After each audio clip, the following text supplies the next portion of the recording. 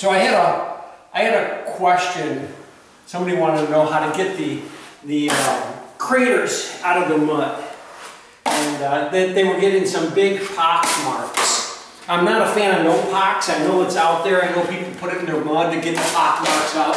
I'm not a fan of it because it negates the manufacturer warranty on the mud. So if you do put stuff like that in your mud, they're not going to warrant it anymore. And they can determine whether you put it in your mud or not. But this is how I found how to get rid of pock marks.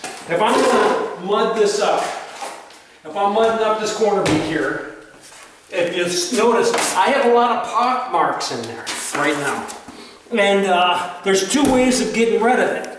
Either I can go back over it this way, see how they're gone? I went the exact opposite direction. Or I just mud it up and I let it sit.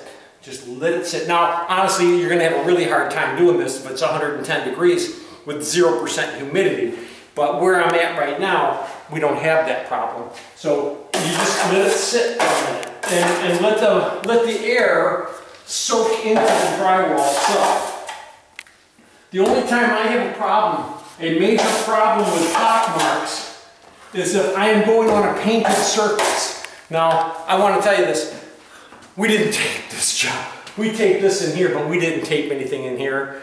Don't even show them. But, so when you're seeing all of this other stuff up here, we didn't do that. I'm actually in here fixing a basement that they had started. They got overwhelmed with it. They called me up and asked me if I could come. And notice, I have them. If he can swing in, I've got them here. But I got garbage in my mud right there. And, but now it's gone. It's all gone. And so, I let this sit long enough now. I can just go ahead and wipe it out. And they're gone. I really don't have any pock marks at all. And that's it. I mudded up, I don't know if you noticed this, I mudded up the return first. I wiped it out, the return. Now I do this side, and now this side's almost ready to go. I'm going to finish mudding up this side over here. And then, and it doesn't have to sit that long as I had the other side sit. When by the time I get this other stuff wiped out, this will be ready to go. I wish I needed a little bit more mud in my hand. Sorry. But by the time I get this stuff wiped out that I've already flared,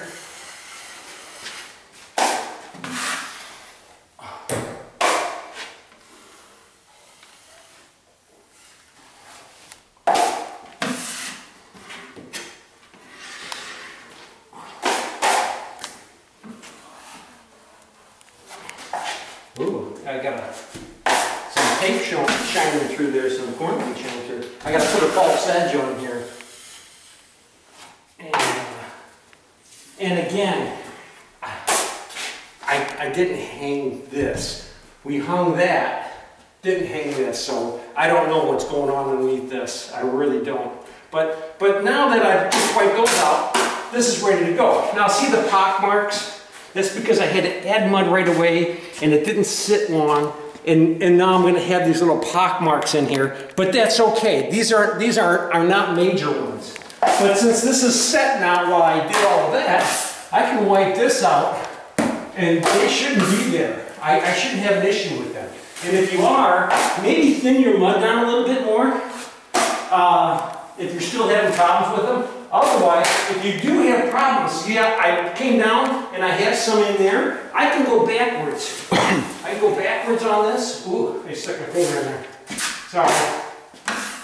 But if I go the other direction, boom, they're gone. But that's an easy way. Easy way to get rid of pock marks. Let it set for a minute before you wipe it down. You know, flare your edge and just let it set. I actually did a video on how to get rid of, how to use really thin mud that's too thin for skim coat, how to use it anyway. And you let it set up a little bit. It gets stiff because it soaks into the wet mud or the dry mud that's there, and then you can wipe it out. Well, if you let this set a minute, this +3 set a minute before you wipe it out, you will remove a lot of the pock marks. And if it doesn't, just go the opposite direction and it'll take them right out. Have a good day. Hey, if you really like this video, subscribe. And if you really, really like this video, share it with somebody else. You have a great day.